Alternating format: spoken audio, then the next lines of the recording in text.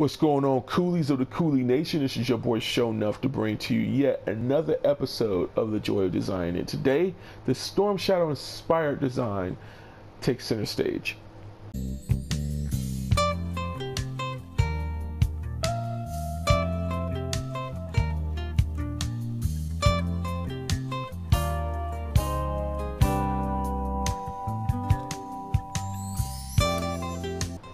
So we're going to hop in on this cosplay. We're going to click on style. Rather, we're going to go to the style tab and we're going to click on colors. Now we're going to go from left to right what these colors are. All right. And first off, we're going to go for all white, which is just basically F. So again, we're just going to go for white. For deep red color here, it's going to be 9A1000. For metallic gray, which will be 767676. And finally, for a nice pale gold color, which would be optional, of course, which would be 8A5F1E. Yeah, it's almost safe to say this is kind of a coyote brown color. That was a coyote brown color there, so I don't want to say gold. Let's just say it's coyote brown. So the skin, eyes, hair, and makeup, we're just going to go ahead and ignore. We're going to click save to that, and we're just going to head over to our styles here. All right, so for the headpiece, I've used the League of Assassins, and this just gives it a bit of a broody, mysterious look. All right, a bit of a broody, if not of a ominous, mysterious look.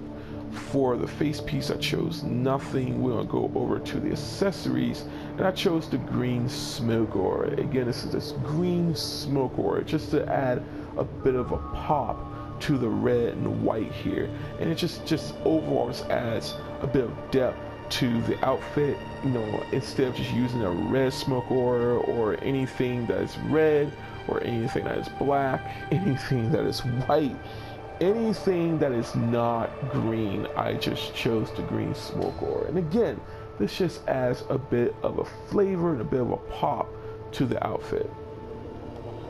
For the shoulder, I chose the Viking shoulder piece. This is one of my favorite versatile shoulder pieces here. One of my favorite shoulder items here in the game. Now for the emblem, I chose the yin yang. And if you notice, I don't like wherever that is in the middle of that emblem, and I hope that Daybreak Games are watching this video because it is sitting right there. It wasn't there before until I put on the yin yang emblem, and I hope that they will remove that soon so that we could see this emblem in its entirety. For the handpiece, this would be the League of Assassins.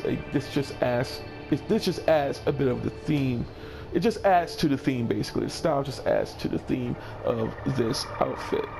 And for the waist piece, I chose the Checkmate Operative. For the feet, I chose Prideful. Okay. For the chest piece, I chose the Daring Vigilante. And this is one of the more versatile chest pieces that that I would normally go to, just to create a dozen of styles with this. And the options is up to you and how you want to utilize. I want to move away from this guy because people tend to really distract me while I'm doing this video, and I am determined to get this done, because to be honest with you, I was done with this video several times before, and I had to do a lot of retakes because just a bunch of people just come to me, and it comes with the territory when you do presentations like this in the open world. All right. So again, I chose the Daring Vigilante chest piece there, and I've used this. I used the chest and the legs before in the past episodes of Joy of Designing. Rather more so just the chest piece. The leg piece, this is just something entirely new to the series, and that is the Dark Spectre bat suit. Okay, again, this is a Dark Spectre bat suit. Now, I chose these two styles before. Again, like I said, I used this in my Batwoman Beyond cosplay. So, this is something not necessarily entirely new, but I just want to showcase again the versatility of these styles, and the two alone you can just create a dozen of styles. And for the back piece, I chose the Amazon Pole March. Now you can use the Amazon Soldier back piece there, and just for the one-handed, but I chose to represent the two-handed, or rather the dual-wield motif there. So once you're done, you'll click save, and the results here is this.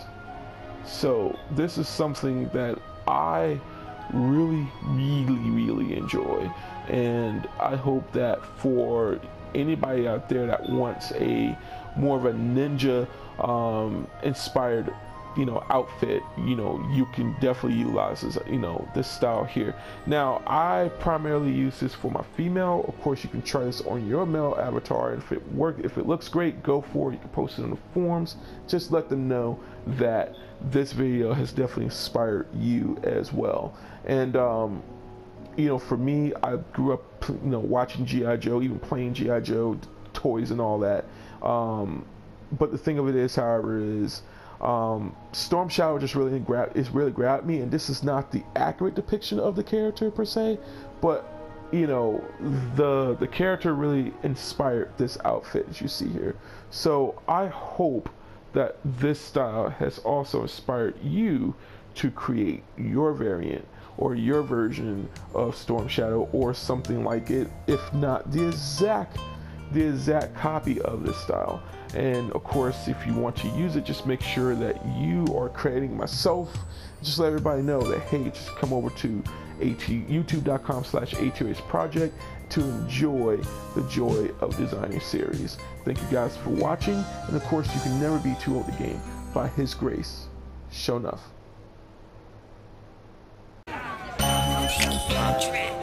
Yes, sir. Yes, sir. Check it. Look at me, I'm all the way turned up. I ain't smoking, but my homie in here burnt up.